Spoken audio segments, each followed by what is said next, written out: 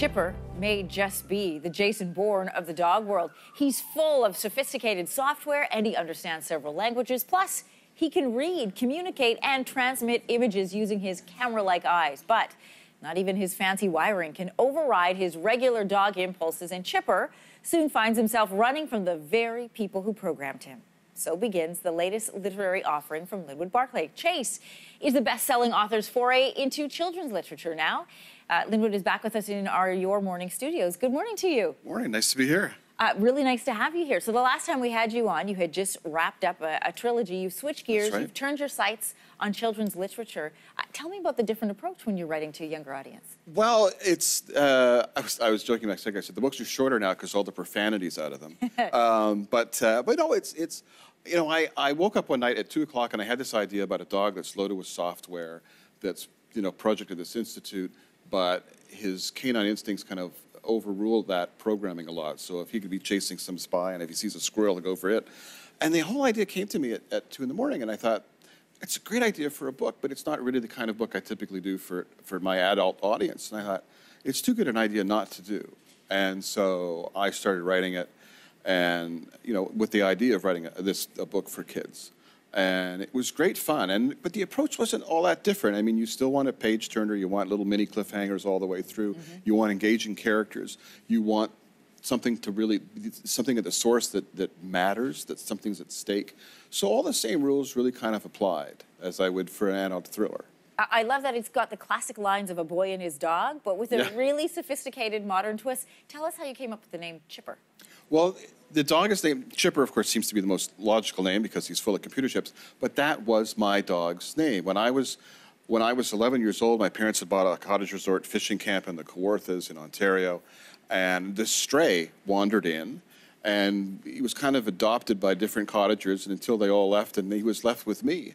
And we named him Chipper. And it was my wife, Neetha, who said when I was embarking on this project, well, you have to call him Chipper because it's the most perfect name, because for a dog that's full of computer.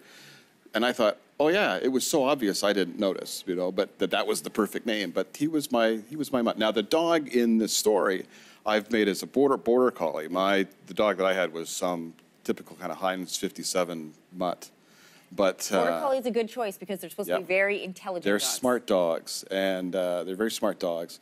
And they're gorgeous dogs, too. I mean, they're such nice. And so I thought, I'm going to make Chipper a Border Collie. No offense to the dog that I once had. You know, no, there's no other breeds in this particular book too much, but there's a golden lab, I think, in the second one, who's also similarly programmed. Well, that was what I was going to ask you. You know, you're well known and loved for this trilogy and writing these page turners and leaving readers in suspense. And there is a sequel coming. Is it already written? It is. It's done. So it'll be out next year, probably June, July or so. But it's done because there is a bit of there is kind of a cliffhanger at the end of this novel of Chase, and I think people are going to want to know what happens next with the dog and with Jeff. Because, you know, once the dog escapes this secret institute, because they're going to put him down because he's defective, he goes hunting for this orphaned boy, and we don't know why.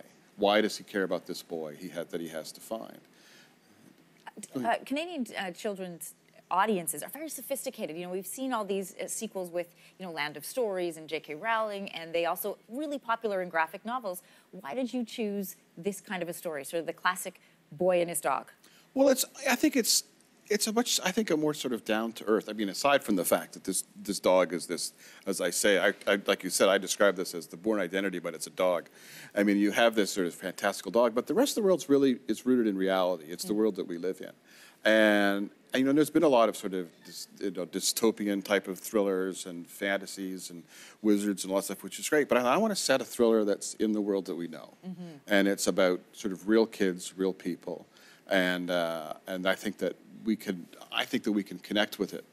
You know, like I know this world, we'll know this world. And you know how to write a really successful suspense novel, so this is great. Transferred it to the younger audience.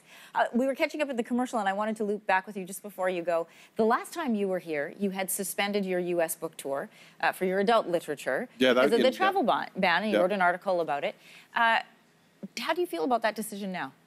Well, I think it was the right decision at the time. I was supposed to go and do a couple of festivals in Arizona in March, and in February, this hastily planned, I think, somewhat racist travel ban was imposed by the Trump administration, which the courts threw out at the time, and now it's sort of back in a modified form. But at the time, I was supposed to go to the States, and I thought, what would I tell this sort of Iranian film director who's been up for an Oscar, who can't come in, who couldn't go into the country, while as I sort of breezed through until I could go to my festival. And I thought, this is just wrong. And I felt so conflicted about it. I thought, I really don't want to go down during this ban, and so I didn't.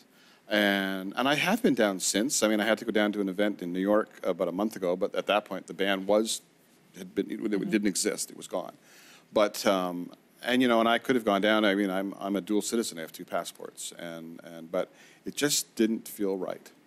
And so I canceled those 2 events. You're happy with that decision? Yeah. Good to have you back here again. I can't wait to have you back for the sequel. I can't wait to be here. All right, the new book is called Chase, Ready to Run. We have been chatting with the author, Linwood Barclay. Thanks for being here.